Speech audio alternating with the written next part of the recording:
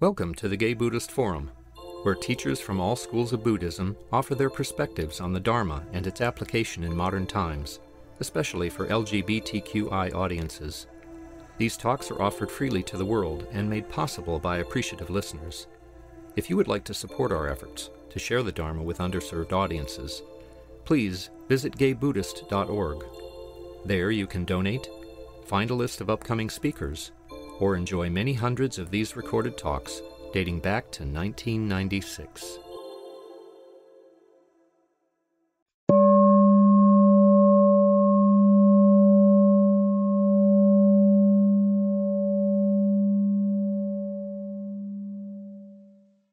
All right. Hi, everyone. Welcome back.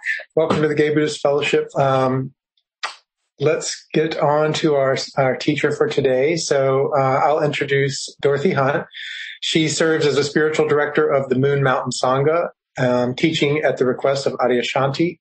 She's the founder of the San Francisco Center for Meditation and Psychotherapy and practiced psychotherapy from 1967 to 2020. Just recently closing the practice.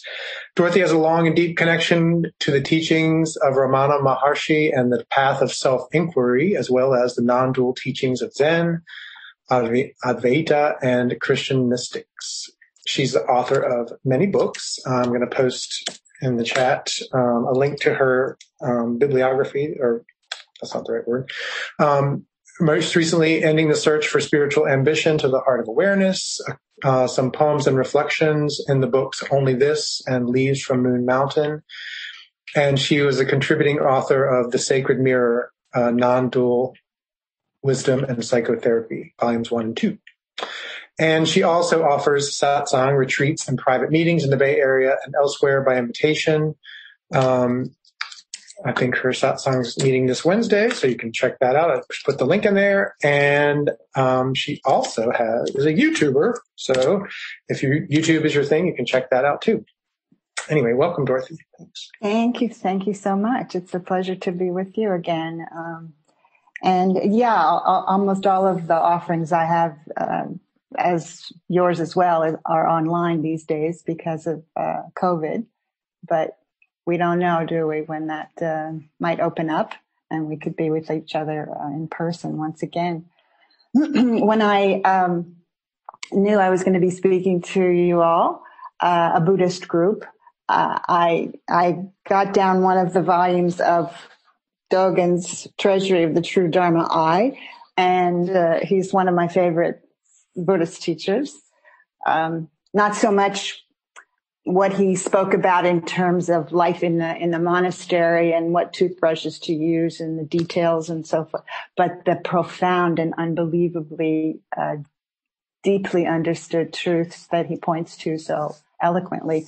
Anyway, I just opened the book to any page and thought I would take my inspiration from Dogen today. And so I opened to a talk that's called The Manifestation of Great Prajna, the manifestation of great Prajna. And Dogen's understanding of Prajna is so deep and so widespread, and there's no way we really can talk about it as a concept, although I'm going to use words to try to point. But I want to invite us all in a little while to have some experiential times with our senses to discover perhaps or to deepen our experience of the functioning of Prajna. Prajna is this wisdom beyond wisdom, this wisdom that isn't acquired. It's not of the intellect. It's not of the will. It's the wisdom of life as it is, in a sense. It's the wisdom that is the wisdom of the knowledge of emptiness. And by emptiness, we don't mean nothingness, do we? It's this mystery that's empty of definition, really. It's empty of division. It's empty of self. It's empty of a dualistic view. It doesn't mean that there isn't the dualistic view that our minds have in this relative world, this relative life. But there's a way of seeing that's not separate And it's functioning all the time. This wisdom that is called in the Buddhist tradition Prajna, it's heart wisdom. It's not just the wisdom of emptiness, but also its function, which is the function of compassion and oneness, intimacy, love, that sort of thing. So I want to use as kind of a skeleton, maybe the background for our conversation and our exploration today, Dogen's words. So I want to just read a bit from those. And it begins like this. Avalokiteshvara Bodhisattva, while experiencing deeply the manifestation of prajna, wisdom beyond wisdom, clearly saw with the entire body, that all 5 skandhas are empty. These 5 skandhas, or streams of body and mind, form, feeling, perception, inclination, and discernment, are 5-fold prajna. Clear seeing is prajna. To expound this teaching, it is said in the Maha Prajna Paramita Heart Sutra that form is emptiness and emptiness is form. Form is form. Emptiness is emptiness, boundlessness. 100 grasses are thus. Myriad forms are thus. And later he says, the entire body is prajna, the entire other is prajna, the entire self is prajna, the entire east, west, south, and north is prajna. So we're talking about this mystery that's boundless, that is everything. Every moment it's operating. Whether we actualize that or realize that depends on how much we're living in our mind of concepts and how much we're not.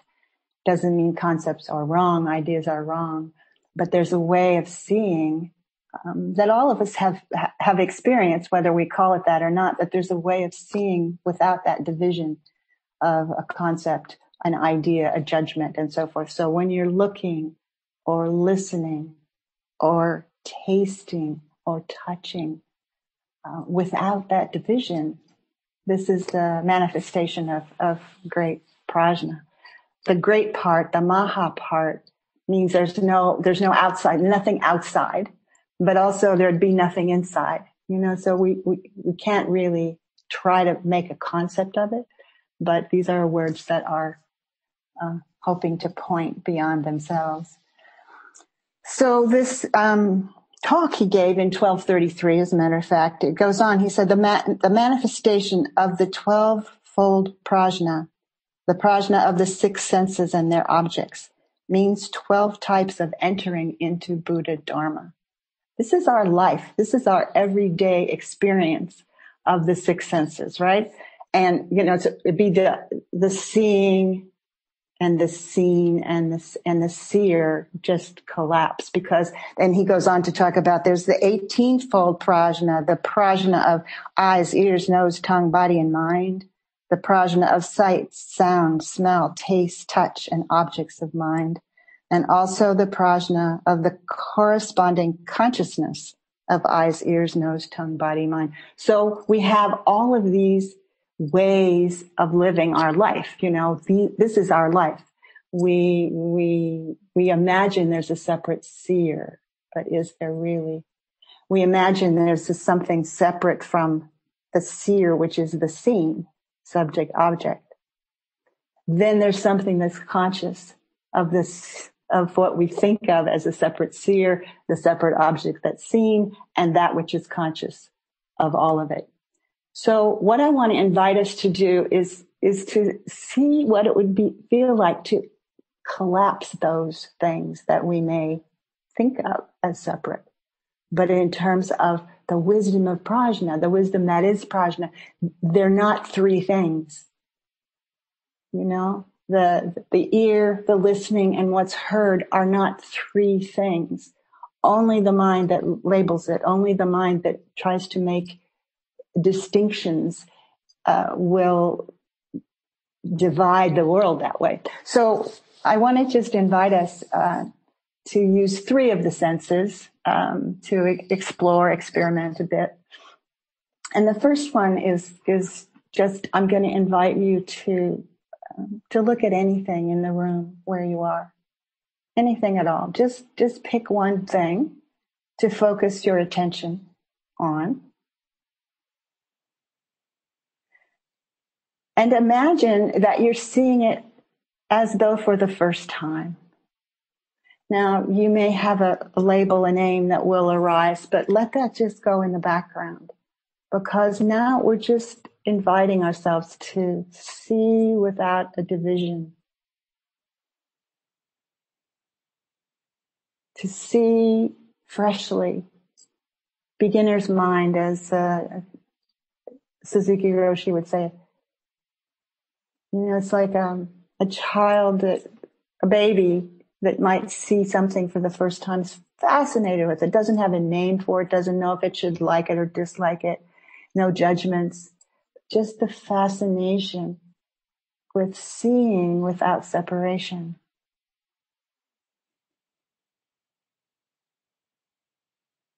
So let yourself just experience seeing whatever you've chosen in this very, very intimate way, where we're not talking about what we're seeing. We're not even imagining that there's something separate that's seeing. We're just at one, totally at one, to whatever extent it's possible. Totally at one. Because the seeing itself has no division to it.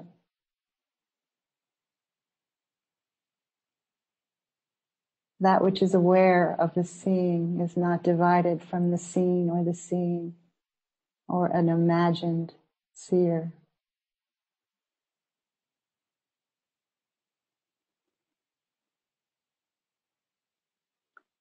We're just inviting us to receive what's here with the whole body, as Dogen said. Someone sees with the entire body. That means taking it in from this perspective of wholeness, of intimacy, of now. Any ideas we have or names we have, those are from the past. What's it like to look at this, whatever it is, without a name? Just clear seeing.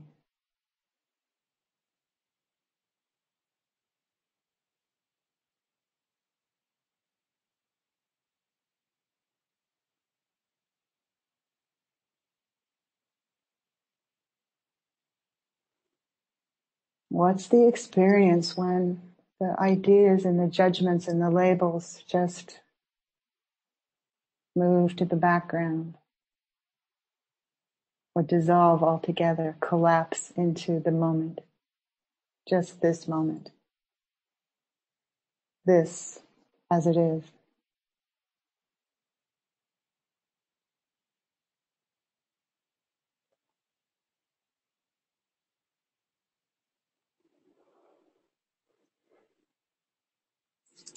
And so now I want to invite us all to the experience of touch. And so this is more easily facilitated by closing your eyes and just let yourself touch anything. Could be, you could have one hand touching the other, or you could touch the cushion that you're sitting on. You could touch something smooth in front of you, the computer, whatever. But let yourself have this full, complete experience of touch.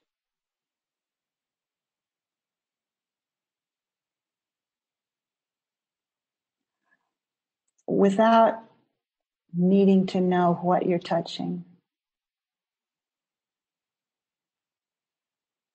Just touch.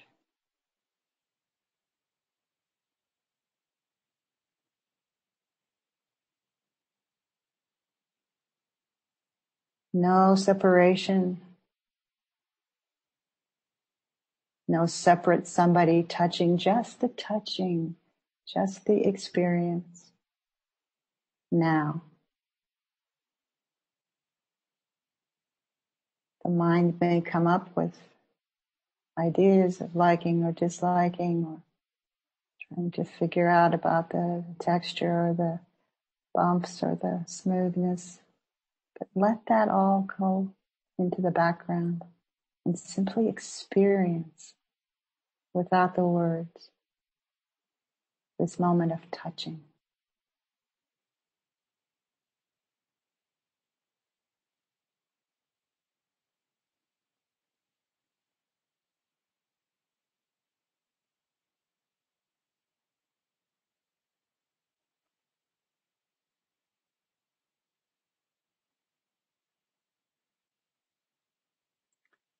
And you may just notice how sensitive that touch becomes when you're not focusing on your ideas about it, your words about it, your judgments, liking or disliking. Just this intimate, sensitive touch. Wholeness touching itself through you, as you. No separation. Just this moment.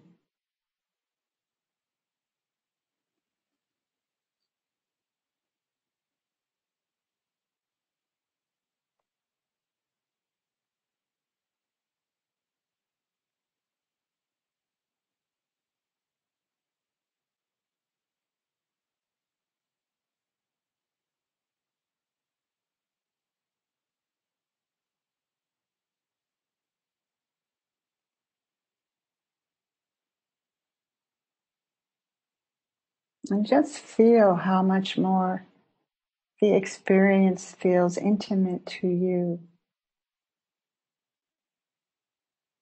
in the absence of concepts, ideas.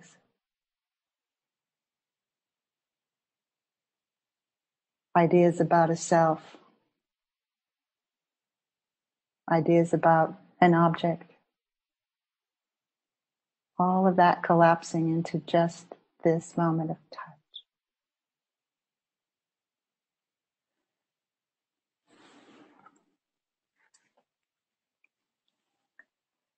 And now I'm going to invite us just to listening. Another way of entering Buddha Dharma through listening.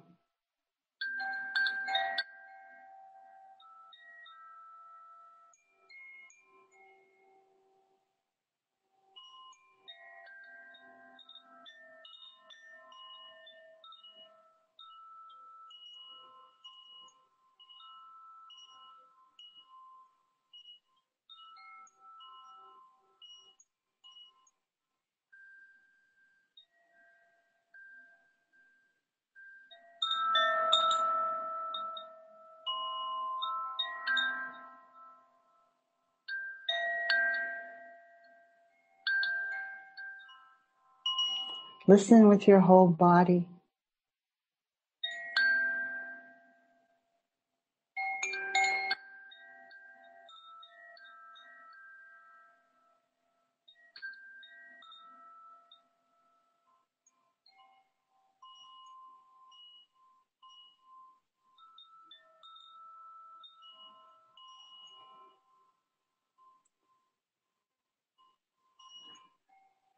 And in this talk, Dogen recited a poem from his teacher, Rujing.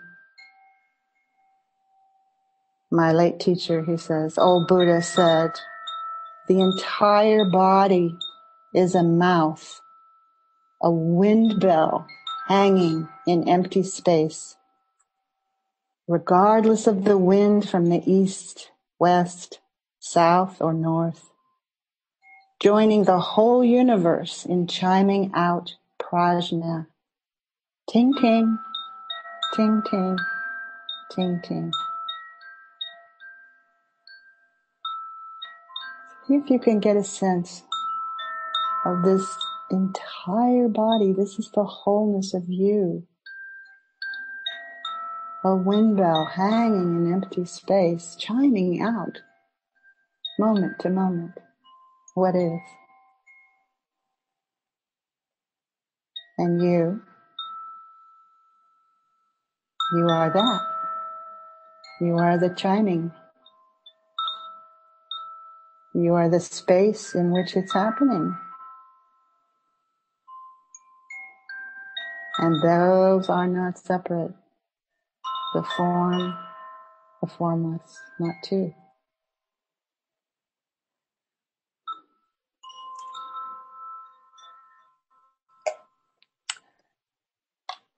Okay.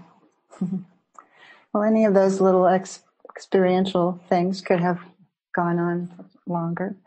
But I'd love to stop just for a few moments anyway and hear from any of you what any one of those might have been like for you. To attempt to listen or to touch or to see something without dividing a self, a subject and an object. Were any of you able to have that experience even for a moment? Maybe. Tell me about it, Chris. Well, that was certainly like a very quick. You brought me right into a very meditative space. It felt a little bit like an LSD trip, probably early on. That was beautiful. There's a little bit commotion going on upstairs, so I'm getting pulled into that for my neighbors. But so I was kind of going back and forth with that.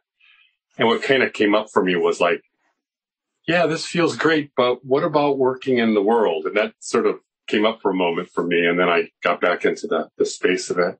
I'm much more of I can respond more to the sound than I can do a visual for me. Mm-hmm. Visual pulls in stuff where I feel like I dissociate some when I'm looking as opposed to just listening. But thank you, that was interesting. Good. Well, one thing about the visual, we're so used to naming objects that we're seeing and having ideas and judgments about them and so forth and so on. But one of the things that can be helpful in terms of seeing from this deeper place in ourselves is to let yourself receive what you see instead of going out after it. It's more like listening that way, right? Right. In fact, I appreciate listening to certain forms of music, like classical music that way. It's just sort of be there. Yeah. As opposed to holding on to it. That's very true. Exactly. Because generally I want to start to reach and pull and figure out right away. Right. Yeah. Anyone else have a comment they would share with us? Well, I'll say something. John. Yeah, that was very, I also felt like there was more intrusion of concepts and separateness but in some ways it was like, kind of like this expanding, and then all of a sudden it would contract the experience and in the intrusion. And it's kind of sometimes when I got to the edge of that expansion, that boundlessness, it's the same thing as when I'm meditating, this fear comes in of kind of losing myself. Exactly. So I try to just breathe through that and be with that and then continue. So it's very frustrating though, that fear that comes in. Well, it's understandable. I think when we get to that edge, the mind has a lot of fear because we're so used to identifying a self with just this limitation of self. This one physical, mental body, this body, mind. But when you feel into that boundlessness, that the empty space, and by that I don't mean nothing. I mean, this that's empty of a definition, this Buddha nature, we could call it, but it's not the name. Do you know, it includes this body, this physical body. It includes this mind. It includes these moments of thinking and feeling and touching and tasting and so forth and having whatever thoughts we have about it. It includes everything because it's our life. You know, our life is this. But, you know, it takes a little bit of courage, you know, and a little bit of curiosity or a lot of curiosity to see what is it like to let go into that boundlessness. And I mean, I know in my own experience, you know, with meditation many years ago, every time I would get to that edge, it would feel like I was about to jump off a cliff. And I would call out to every God I knew to save me. You know, this is like Jesus, Buddha, Shiva, they all can, oh, please save me, save me. You know, and we can feel just how much identification we have. But the question I would ask is, who or what is identifying with this body-mind? Do you see? I mean, it's only from the perspective of separation that we imagine that the boundlessness is not itself identified with its own manifestation of tree, of bird, of fish, of human, of this moment. Do you know? So a bigger view, you know, what actually is, in a sense, loving its own expression so much that it's not separate from it. It's identified with it. And yet, you know, it also is so much more and so much less than that identification. Yeah, go ahead. Christian, is that right? Yes. Okay. Yeah, I'd just like to say thank you very much, Dorothy. That was, well, on a very sort of basic level, it was very relaxing. I really appreciated that. And right sort of immediately afterwards, earlier this morning, I was a little bit worried, I suppose is the word, about a negotiation I have to be involved in a little bit later today. And I notice now that I feel much less defended than I did before your talk. And that feels really good. Good. Feels like I have less to defend. There's a part in this talk that Dogen gives where someone, well, I'll just go back just a little bit. Indra supposedly asks Subhuti, who's an elder, Buddha elder, he said, if one wants to experience this profound manifestation of prajna, how should they study? And Subhuti says, Lord Indra, if bodhisattvas, great beings, want to experience the profound manifestation of prajna, they should study as they would study empty space. Thus, studying prajna is empty space. Empty space is studying prajna. And, you know, we could stop for a moment.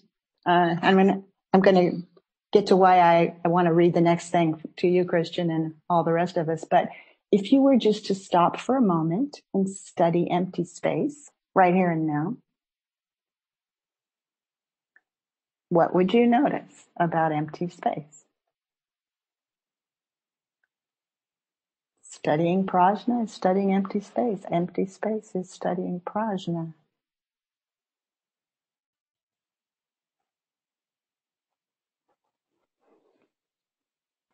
Isn't that which is aware in all of us empty until it lights on something, but it includes anything and everything?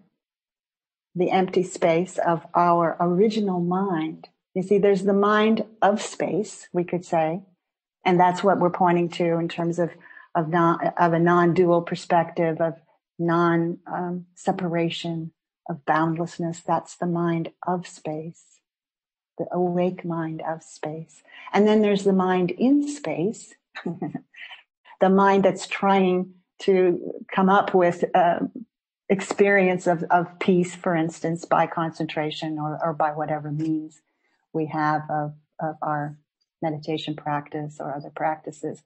So the mind of space and the mind in space, we might think of as, well, those are really separate, but they're not, because that's what we come to, that realization that form is form, emptiness is emptiness, form is emptiness, emptiness is form,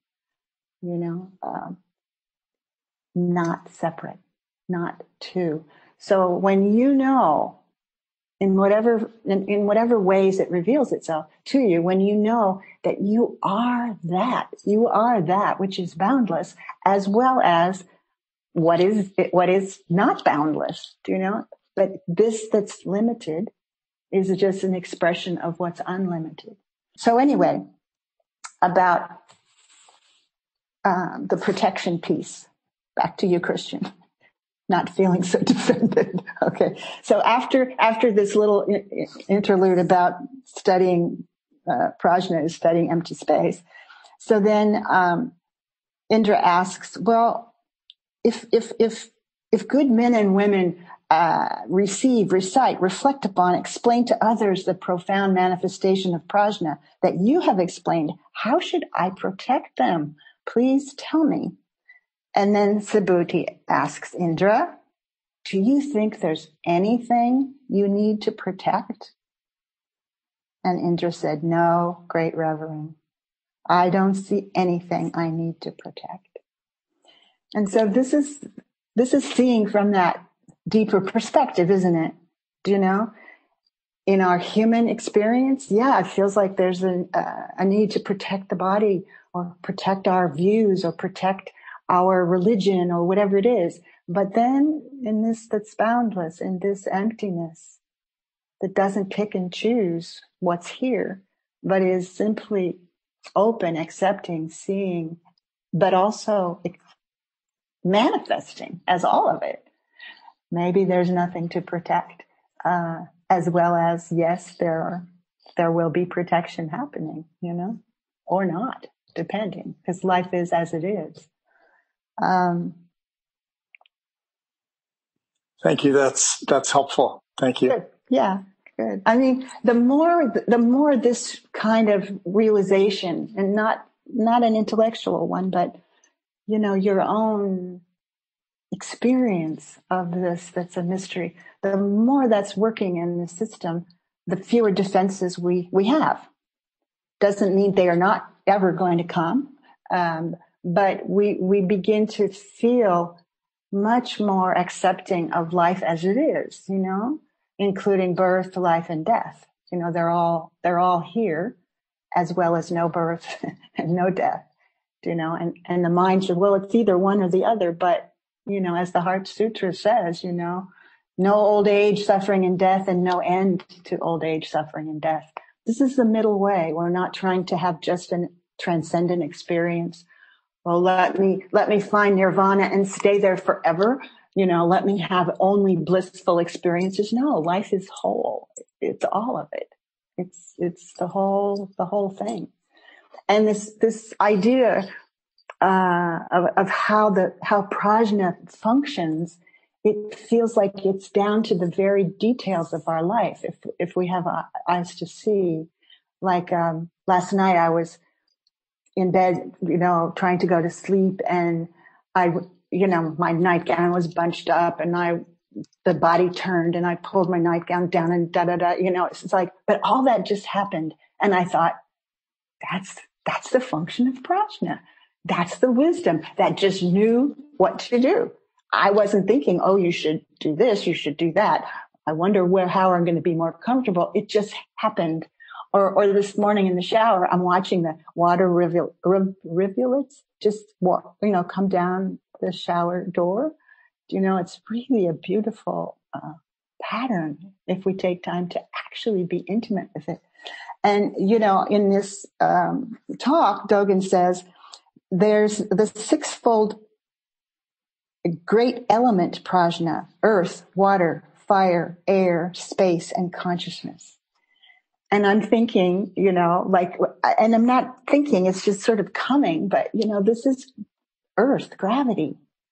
This is water responding to gravity. It's going down. It's not going up. And yet in geysers, there's so much pressure, the water's going up. So the Prajna of water, the Prajna of earth. And then he talks about, he said, then there's the fourfold bodily posture Prajna. walking, standing, sitting, and lying down, common in daily activities. So these are our daily activities, you know.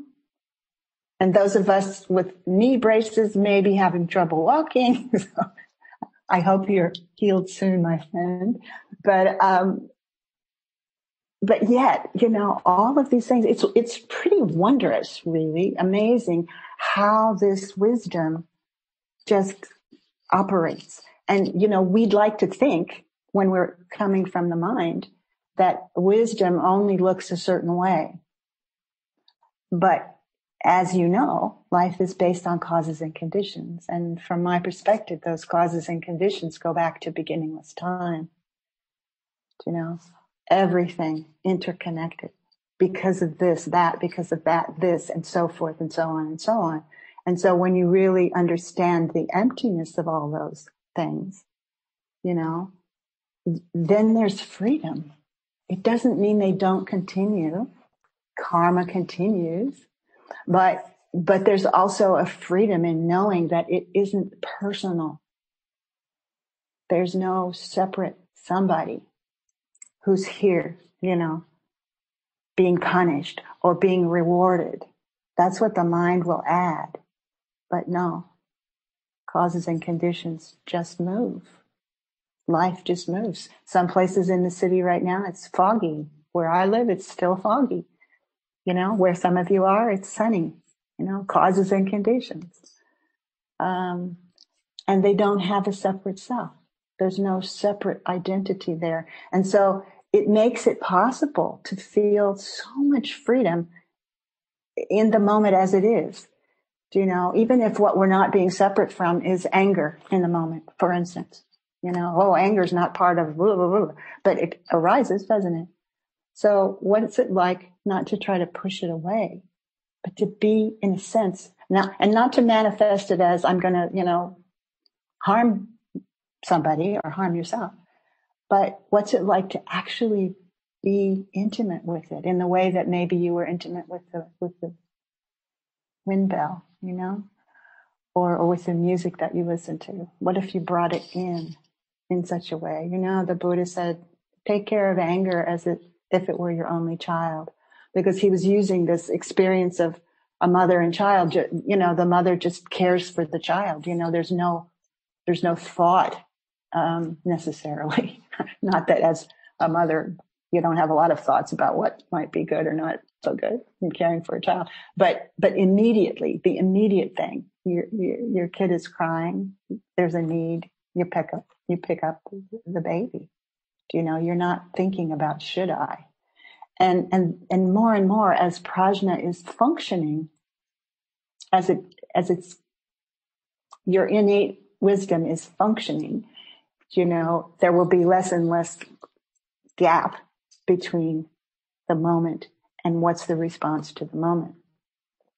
You know, I want me, should I, shouldn't I, is this right, is this wrong, what will they think, la-di-da-da-da. It's not about all of that. That comes from our self-consciousness when we think there's a separate self to protect or to create some identity that will be pleasing to another and so forth and so on. But what's spontaneous, you know? I was recalling yesterday a moment with my teacher, Adyashanti. Many years ago, I was down in San Diego at an Inner Directions conference there, and he was a speaker. And it was before, there were hundreds of people there. It was before people were going into the auditorium. And there was some bug on the ground. It must have been a bug I liked because I was drawn to it, and I was a little concerned about, you know, is it going to be stepped on, and what should I do, and how should I protect it, blah blah blah. I was thinking all these things, and I was there with Adyashanti, and I spoke to him about, and I pointed out this bug or butterfly or whatever it was on the ground, and I was concerned about it, and there wasn't a moment between his seeing that bug and picking it up fragile thing that it was and taking it to the window. I mean, it was just like that. It wasn't about should I or shouldn't I, which is where I was at that time. You know, it was this spontaneous movement of compassion, really. And that's why Prajna is heart wisdom. It's this compassion and love that if you know you are the one mind. You are the essence of mind, the essence of heart. You are that. Well, then you take care of that. And if more of us consciously knew that the earth was ourself, I think we would take different care of it, don't you think? Or if we knew that as Dogen says, the entire body is prajna, the entire other is prajna, the entire self is prajna, the entire east, west, south, and north is prajna. And it's the manifestation of the Buddha. He says, the Buddha, the world-honored one, is the manifestation of prajna. The manifestation of prajna is all things. All things are aspects of emptiness, not arising, beyond arising, not perishing, not defiled, not pure, not increasing, not decreasing. And yet, of course, all of those things appear to happen, don't they? To actualize the manifestation of prajna is to actualize the Buddha, the world-honored one. Look into this. Study this. To dedicate yourself and take refuge in the manifestation of prajna is to see and uphold the Buddha. It is to be the Buddha, the world-honored one, seeing and accepting. Because when you are the mind of space, the mind of emptiness, of not clinging, pushing away, deciding this should be here and this shouldn't be here, and so forth and so on. When you are the mind of space, there is this clear seeing and accepting. And it doesn't mean that the accepting won't lead to the function of compassion. You know, this is where action comes, you know. The empty space, we might say, appears to be quite passive, right? But its function is action. Your action and mine, you know, your action in the moment. What wants to come through you in any given moment? What's your response? What's your wisdom? Your innate wisdom. Not the wisdom that you're going to think about, but what's the wisdom that wants to just come forth when you're not being separate? So I'm going to just end with a little bit more of Dogen. And you're familiar with this, I'm sure, actualizing the fundamental point. As all things are Buddha Dharma, there is delusion, realization, practice, birth, life, and death, Buddhas and sentient beings. As myriad things are without an abiding self, there is no delusion, no realization, no Buddha, no sentient being, no birth, no death. The Buddha way, in essence, is leaping clear of abundance and lack. Thus, there is birth and death, delusion and realization, sentient beings, and Buddhas. Yet in attachment, blossoms fall, in aversion, weeds spread. And then one of my favorite Dogen lines, those who have great realization of delusion are Buddhas. Great realization of delusion are Buddhas. Those who are greatly deluded about realization are sentient beings. Further, there are those who continue realizing beyond realization and those who are in delusion throughout delusion. When Buddhas are truly Buddhas, they do not necessarily notice that they are Buddhas.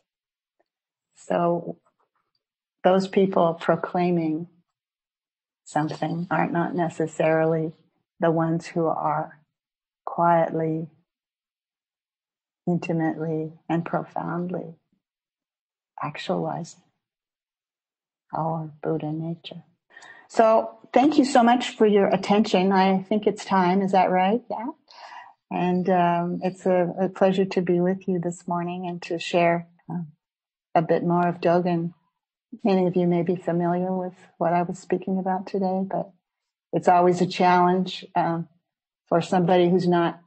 I don't consider myself a Buddhist teacher to open a book and say, okay, this is what we're going to talk about today.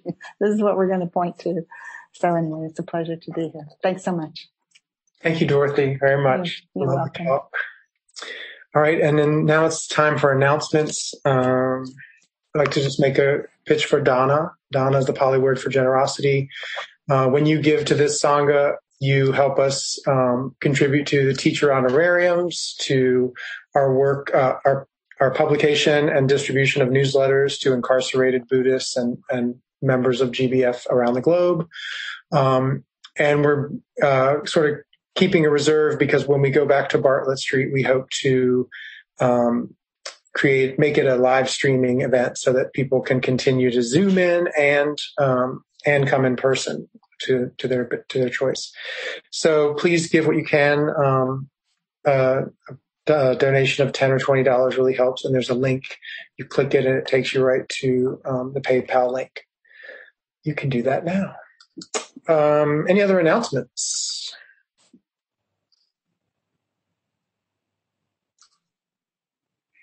Okay. Don't see any hands or anyone unmuting. Also a reminder that Wednesday we have another Gay Buddhist Fellowship has another sit on Wednesday evenings at 7:30. It's the same link. You can go to the website.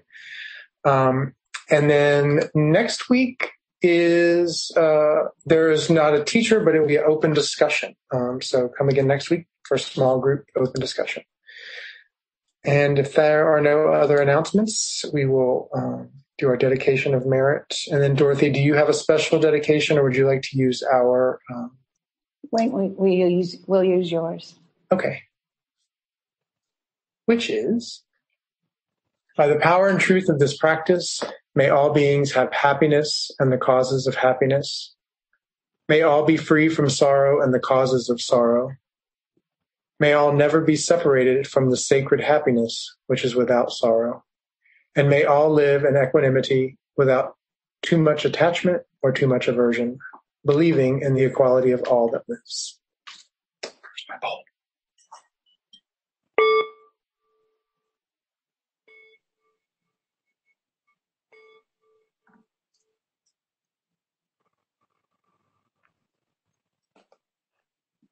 Thanks, everyone.